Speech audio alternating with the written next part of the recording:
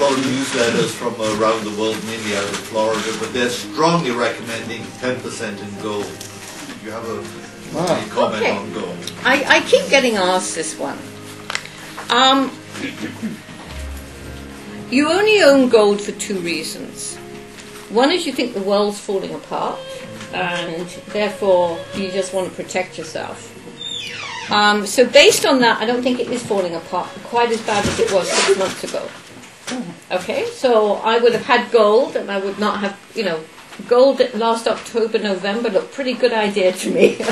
But today, it doesn't look quite so good. Inflation is the other reason. I do not. All this money, doesn't that cause inflation? I don't believe you're going to see an outbreak of inflation. No. Look at Japan. They can't get out of deflation. 15 years later. What happened if you print money? Excuse me, but They printed more. But I think that they're probably going to peg the money to gold once again, just like they did in the 30s and 40s and whatever it was. And maybe we're talking about something in the vicinity of $2,500 to $3,000. gold. For gold. And silver. So is that a recommendation to buy?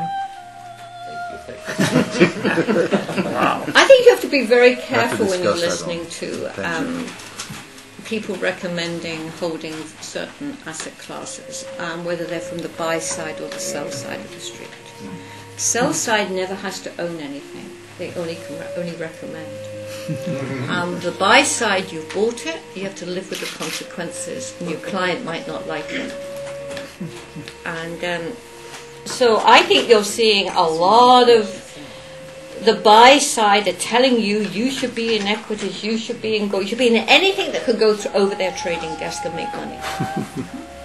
And including the biggest Ponzi scheme of all time, which is called Social Security. But it's all of these things we sort of have to live through, and I think it's going to get messy.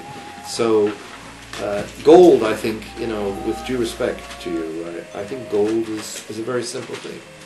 It's a currency. Gold is something that people carry around with. It sort of looks nice. It shines. You can polish it. And you can polish it or do whatever the hell you want to do with it. But it's not that there's anything special about it. It's not a commodity. I think it's a currency.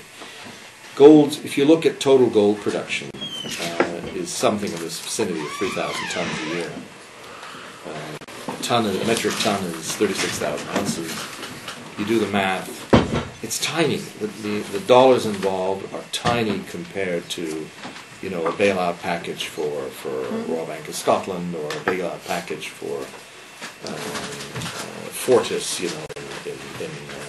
in Brussels. So it's, I think gold, it's very, very sort of difficult to gauge what people are doing. But if you look at the hoarding that's going on, and I see it, I have clients call up and say, I want to buy some gold, and it's going to have a force of its own. I think there's a lot of people that are just buying and saying, I don't get anything for yen, I don't get anything for dollars, I don't get anything for Swiss francs, and euros pretty soon I won't get anything either, so I might as well get nothing for gold. And I don't think there's really a lot more behind that.